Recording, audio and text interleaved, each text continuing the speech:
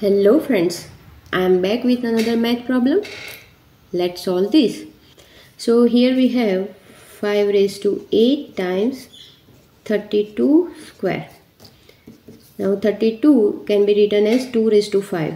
So 5 raised to 8 times 2 raised to 5 whole square.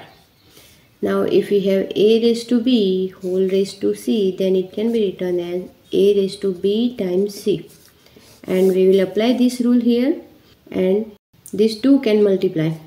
So we can write it like 5 raised to 8 times 2 raised to 10.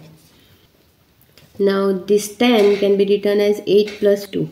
So here we have 5 raised to 8 times 2 raised to 8 plus 2. If we have a raised to b plus c, then it can be written as a raised to b times a raised to c. And we will apply this rule here. So we have 5 raised to 8 times 2 raised to 8 times 2 square. Now these two have same exponent. So we can write it like 5 times 2 whole raised to 8 times 2 square. 5 times 2 is 10. So we have 10 raised to 8 times 2 square is 4. Now 10 raised to 8 is 80 after 1. That means it is 100 million.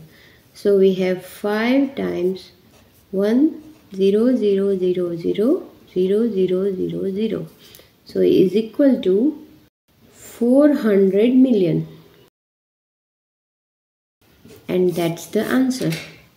Thanks for watching. See you in the next one. Bye bye.